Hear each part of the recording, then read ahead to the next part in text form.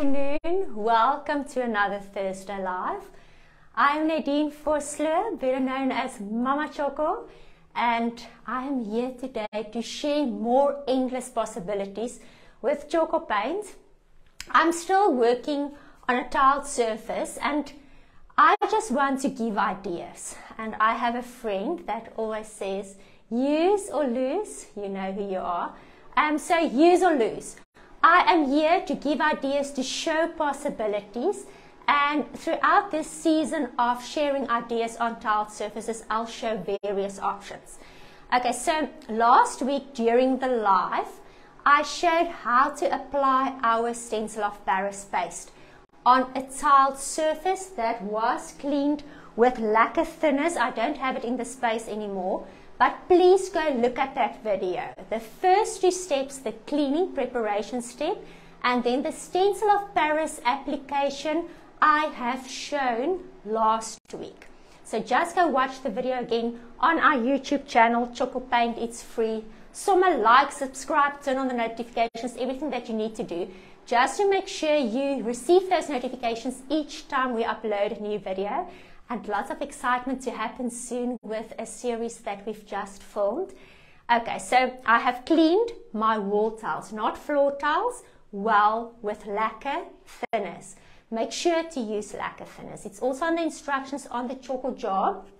And please take note, if it doesn't say Tjhoko, it is not Tjhoko. Okay, Tjhoko is unique and special. Go watch that YouTube channel so that you can see the things that makes Tjhoko so unique and special. It's more than just paint.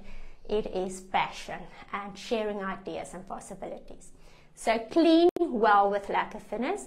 Then we've applied the stencil of Paris paste with a trowel onto the clean tile surface after the thinners has evaporated for more or less 40 minutes. Okay, when you live in coastal areas, when there's humidity, cold weather, weather plays a big role in the drying time of paint. So humidity, cold weather, rainy, wet weather, everything will take longer to dry, and then patience is needed. Okay, so on this surface behind me, I'm going to start working on this one. We have applied the stencil of Paris paste and it is now dry. Drying time depends on the thickness of the application and weather. So this I've left to dry overnight, also because of time constraints. And next step, I'm going to use, so Tjhoko paint has Tjhoko, which is a unique formulated chalk-based paint. And then within our range, we have a beautiful wall paint range with the different Tjhoko colors. This large tub of paint is specifically formulated for wall surfaces. I don't have a tiled surface anymore. You can't apply wall paint onto a tiled surface.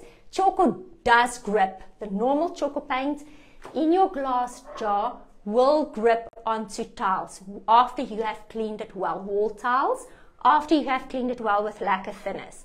But yeah, I'm not working on a tiled surface. I have the stencil of Paris on my surface now. So to cover a larger wall area, the wall paint is a beautiful product. Okay, so tips when it comes to painting of walls.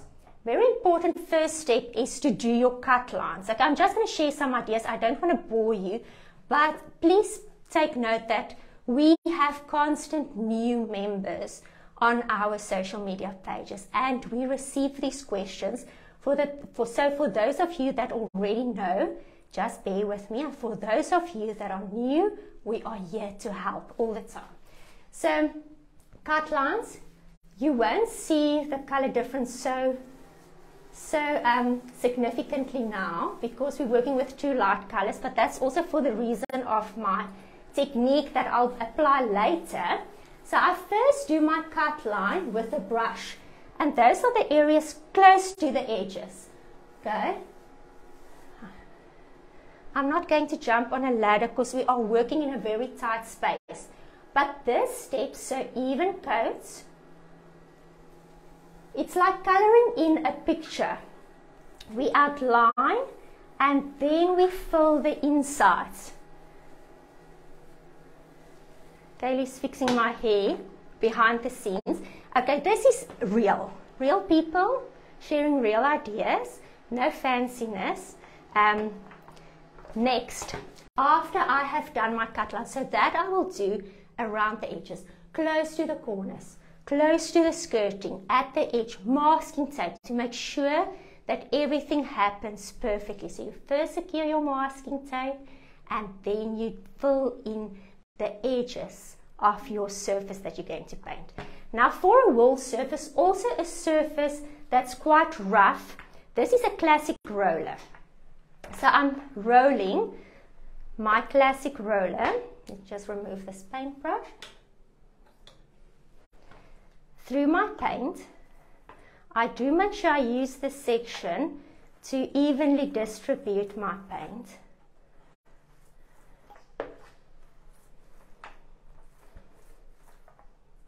And now I'm going to roll. So this is a quick and easy way to cover a large, uneven wool surface.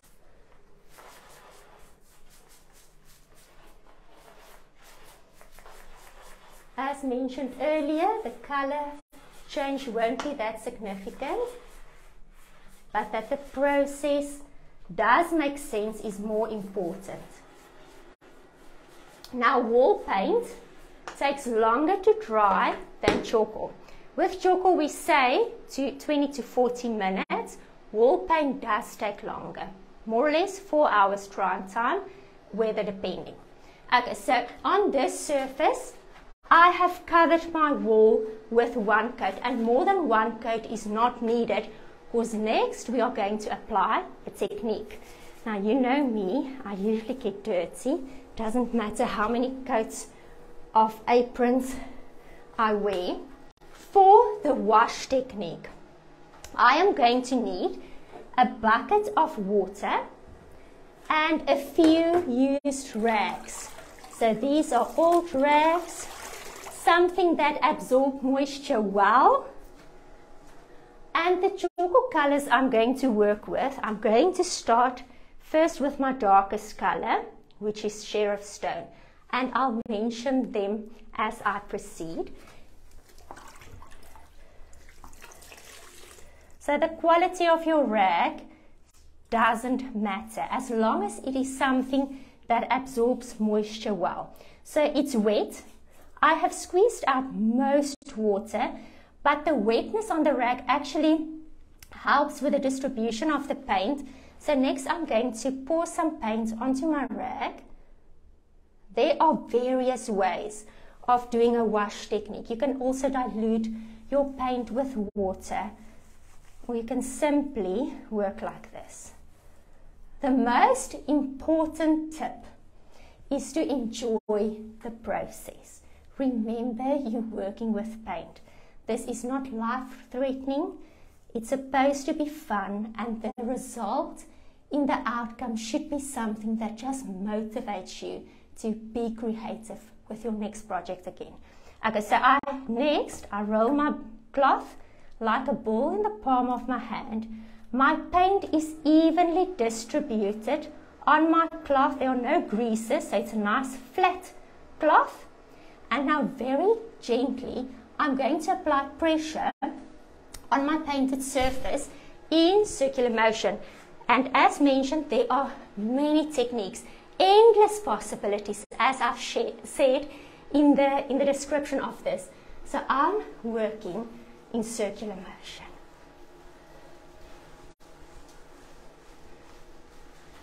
And I'm washing my wool. So this is a technique that's more subtle than the one that we have shared last week. You will see when the outcome is here.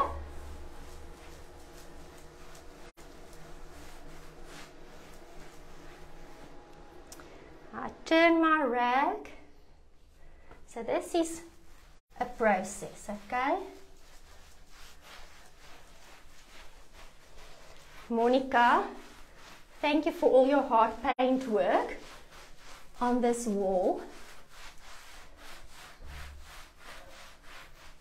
So that's the nice thing of being part of Tjhoko, is we're working with a dream team. Okay, so this was previously a tiled surface. Kaylin, if you can just move the camera around to the back where there are still tiles. So initially, the tiles looked like this. Can you see there's discoloration of the grout?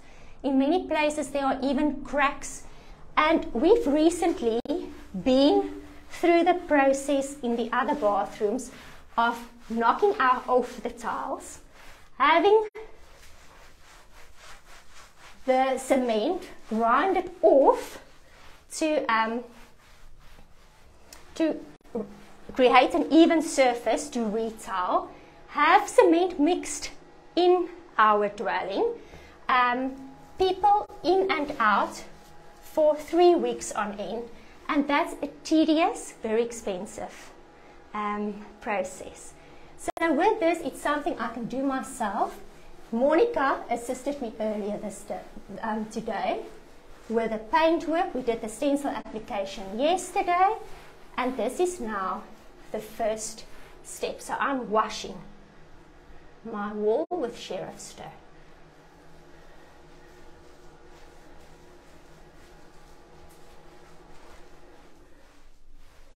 So no one will notice that this was a tiled surface.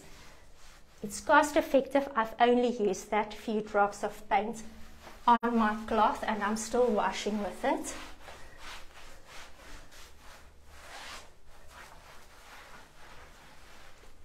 I'm also working down here so that I allow the top section where I'll be washing next just to dry a bit before I continue with that. That's also something that I do want to share as a tip. It's nice to just allow between coats for the paint just to settle and dry while you do the wash technique, so that the impact of the next color is more visible. Else colors will just blend together. I haven't had to wet my cloth again. I didn't have to apply more paint. I'm still washing with that first blob. Okay, now I'm just making sure that I get an even outcome. On areas like this, where I can see some streaks, nice thing, you can make changes as you go. So if you see something that you don't like, just change. So this is very gentle movements in circular motion. And I just hide all the imperfections. I will jump on a ladder afterwards and complete that. Okay, so through a camera screen, things sometimes look different, and one of the things, it picks up lines easier than what you see with your eye due to the light that filters through it. So I just want to make sure that you see more or less what I see, an even distribution of color with some nice tones over here and there as I've rubbed away more. Oh, this already is stunning. It's also a great workout, and it's also a great way of having excuses not to be able to cook. Okay, so don't you just say, darling, I can't prepare supper, won't you help? Because I'm busy being creative, I'm fixing our bathroom tiles. There's a question, Kaylee, ask the question so that I can help. Okay, so what did we first apply over the tiles? Tjhoko paint stencil of Paris paste. It's not plaster of Paris. Plaster of Paris will just chip. So please go watch on our YouTube channel. It's a free channel, Tjhoko Paint. The video from last week where I show the actual application with a trowel on clean tiled surfaces. Okay, next I'm going to work with, just to bring in not only a grey tone but also a brownish tone. So color trends change all the time, but something that I do want to create in this space is a very natural looking wall surface. So something that doesn't only look great, y'all, it needs to look fantastic, but doesn't only look grey, but subtle brown tones also in there that are not restricted with only a grey space. Okay, so for that, let me show the steps for those that recently joined. I'm going to use the same cloth. I rinse it. This is a microfiber cloth. You can also use mutton cloth. You can also use all t-shirts. I once presented a workshop and I couldn't source mutton cloth, so the factory bought those cut up pieces that you buy from hardware stores, and they usually cut it up for me, which they did, but they missed one piece, and it was a jockey underpants. And as I bent down to get my rack from my bucket with extra items at a workshop filled with people, I pulled out a jockey underpant. And this is the truth. We upcycle everything, even underpants. So if you want to upcycle those clean underpants, you can also use that. So any cloth that's soft and absorbs moisture well can be used. You don't need to go buy something specific for this. So here's now the next color, Elvis Mix. It has a soft brown tone to it, beautiful. And I'm going to add that on top of my sheriff stone that I've just applied on the surface. Evenly distributed on my cloth fold like a ball in the palm of my hand, pressed flat. And now for subtle browner tones, I'm gently going to add this. So it's not in your face, it's not only grey, it will complement any accessory that I want to add to the space.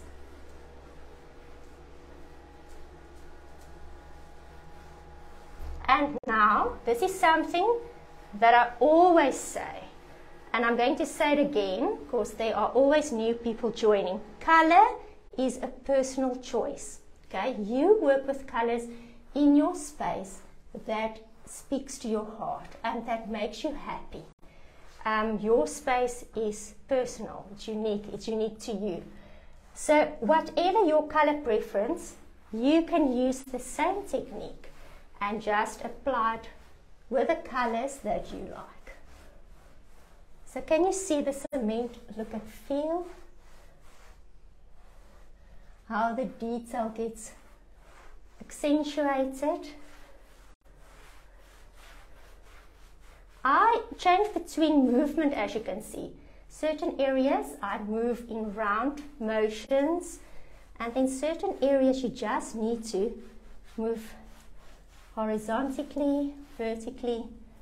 So you can play around, no right or wrong. You just make sure that the application is done evenly. I'm going to add a little bit more. You don't even need paintbrushes, just your hand.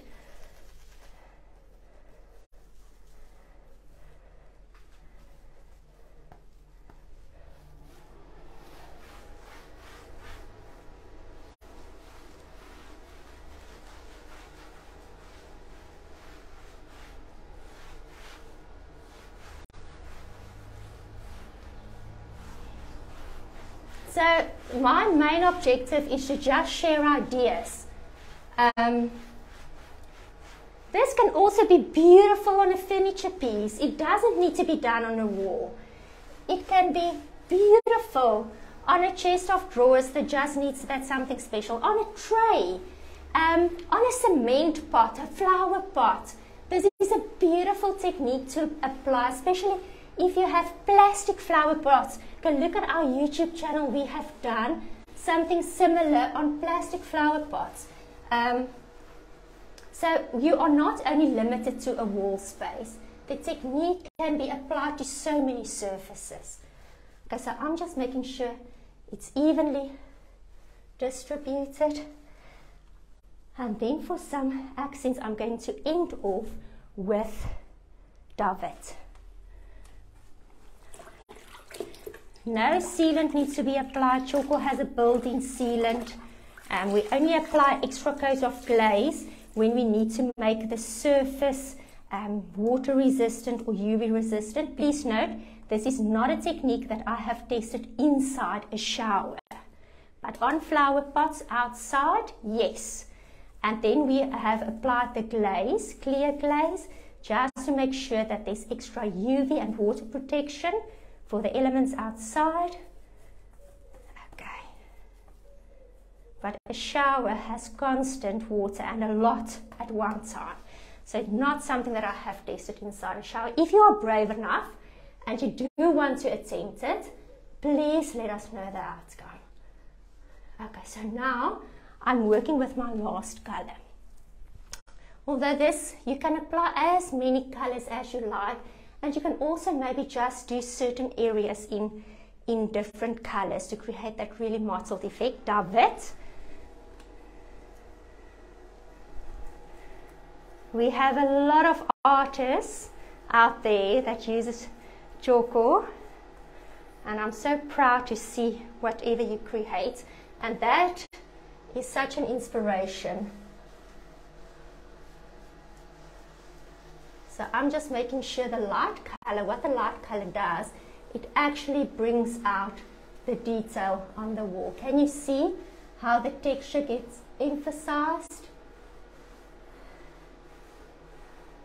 It also softens the darker colors underneath, so you have a more subtle, still textured tiled surface. You can't believe that these were previously a tiled wall.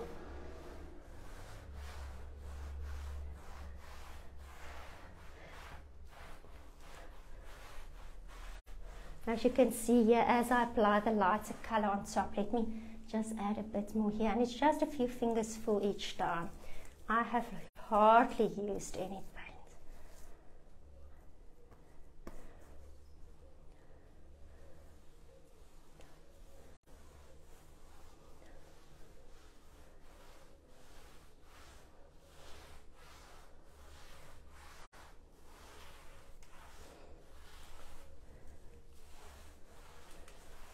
And the thing is, once you start, you don't want to stop. You don't even want to stop the live because you just want to continue. Kaylee, you now need to tell me, does everything look proper, neat from your side of the camera? Okay. So Kaylee's giving a head shake. How stunning is that? And also, as the paint dries, you can add more accents. So it's nice to just allow some time in between, very gently, just wipe on more as you wish.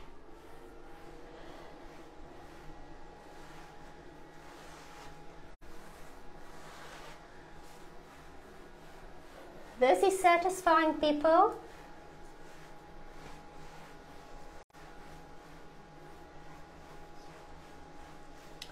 Okay, and this is it. Beautiful, Kaylee. Is it beautiful? Okay, then I'll stop there. I'll finish the rest of the wall, but I hope that the process, the outcome does make sense. It's quick, it's easy, little paint, and it is very satisfying. Okay, so this is my message for the week. I think those of you that live close to us will know what lives in our hearts. Not something that I'm ready to share at this point, but we said last week that we are going to focus on words of affirmation. And this week we are not going to let an opportunity pass us by without saying the words, I appreciate you, to those around you that lives close to you and that you appreciate. Okay, we don't miss opportunities to share words of affirmation. We all need it. So let's take care of each other's hearts. And this is a message to wherever you are watching from, whether you are a fellow South African or sitting in Switzerland, Scotland, Ireland, Zimbabwe, Australia. This is from my heart, Mama Tjhoko's heart, to you all. Have a stunning week. Take care of each other. Take care of the hearts of those that's special to you. Lots of love. Till next time.